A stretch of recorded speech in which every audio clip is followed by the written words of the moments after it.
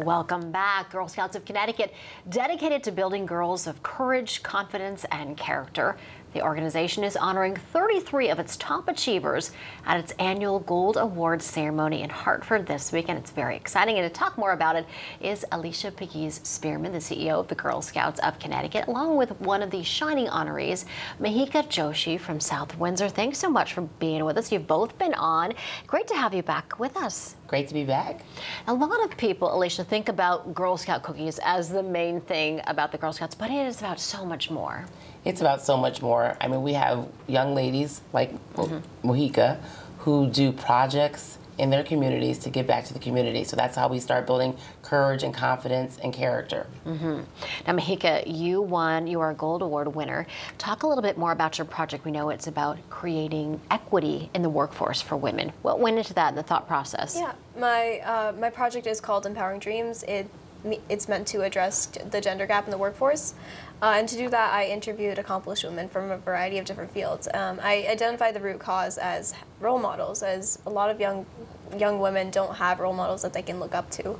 So with my project, I did a survey with my presentations and my website, and I found that 90% of the respondents answered that they have role models and they believe that they can go into any career that they wish. And what are you hoping that this will do for other young ladies? Well, I hope that from my project, people will have the resources that they need to get into the careers and have the information, like what are the drawbacks of each career, what is the skills that they need to build, and how they can get started working towards that. Speaking of skills, talk about some of the skills that you've gained being so involved in the Girl Scouts. Well, from my Gold Award, I learned a lot of critical skills that I use in my life all the time. One of which is networking.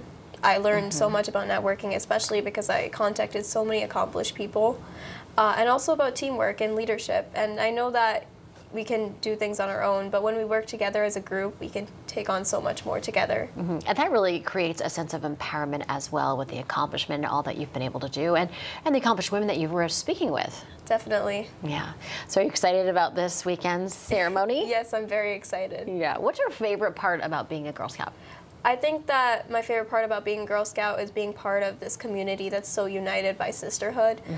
We all share beliefs that we should support one another and work together to do good.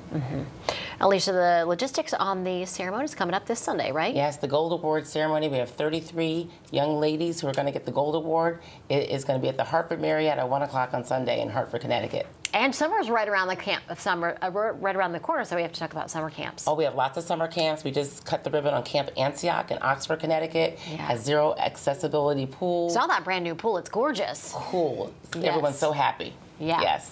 But there's a lot of other camps, and folks should be keeping in mind as far as deadlines, right? Yeah, check our website, www.gsofct.org, and we have the camp deadlines and registrations. We have 4 camps, day camps, we have overnight camps. It's going to be a lot of fun this summer with our Girl Scouts. And something people should keep in mind is you don't have to already be a Girl Scout to go to the camp, right? This is a great way to learn more about the organization. Yeah, you got to join, but you can come to camp. So just But you didn't have to be a Girl Scout prior. No, not prior, not at all. Right. And so we have, 18,000 girl members and we have 9,000 adult members. We're always looking for more. So come and learn more. We have a great trip to Lake Quasi this summer. So if you want to come and learn about Girl Scouts, come there and we'll have information, but it's going to be Lake Quasi just for all of us. So that's great. All right, so exciting. Congratulations, Mihika. Thank you.